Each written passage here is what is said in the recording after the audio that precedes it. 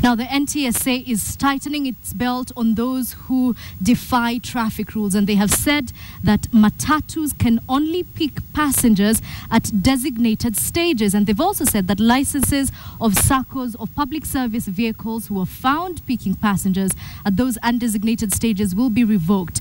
This is in a bid to prevent terror attacks. Matatu operators have also been told not to carry passengers who have not been screened.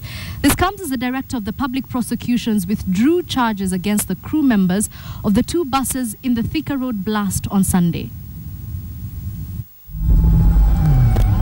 In a bid to prevent terror attacks, the Ministry of Transport met with stakeholders in public transport to sensitize them on deterring terrorists. You see, of course, they were taught how to screen passengers as well as detecting weapons like hand grenades.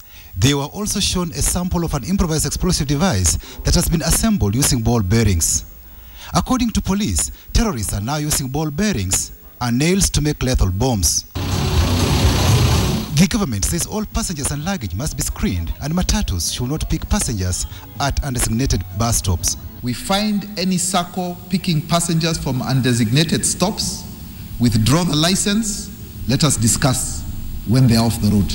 PSV operators argued Nduva's directive would cripple the sector and deny passengers along the routes a right to board vehicles to their destination, but they could not convince the PS. From City Mortuary roundabout until Dagoretti, how many bus stops are there? How many? So what is the problem? Why should everyone who comes out of his house right from the door be picked at his gate? These people are intelligent.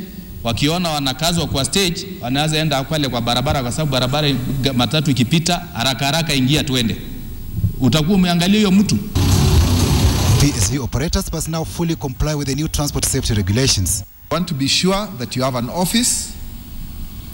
We want to be sure that you have designated officers. We want to be sure that your drivers are now employed, that you have registered them with NSSF, NHIF, that they have PIN numbers. A spot check at the Haile Selassie Moi Avenue roundabout showed current state of affairs, where matatus pick passengers at any opportune spot. Passengers who are reluctant to board at the nearby designated termini have come here, despite this board that clearly wants not to pick passengers at the spot. Passengers still scramble for seats unchecked, together with their luggage. Hiyo mambo ya ukaguzi hatujajua, kwa sababu hatuwezi anza hivi uenda kwa kuanza kuchukua kifaa uanza kukagua mtu. Lazima utaratibu ikue. Tuko na SACCOs.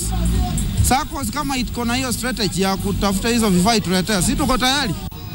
However, some SACCOs have made it mandatory to freeze passengers and their luggage. Kama ni mama wa soko, lazima tuangalie mfuko yao inakuwa na nini, sababu ni mambo ya security. Sasa kwa mtu anatoka soko na amelipwa pesa na kuja kuleta mahapa. Na wale wameingia bila kukakuliwa, that is really very risky, especially now when the country is really tense. Some PSV operators urged the government to ensure train commuters are also frisked. How about when these Al-Shabaab guys will change the tactic such that they're going to throw something at the train? How many Kenyans are going to lose their lives?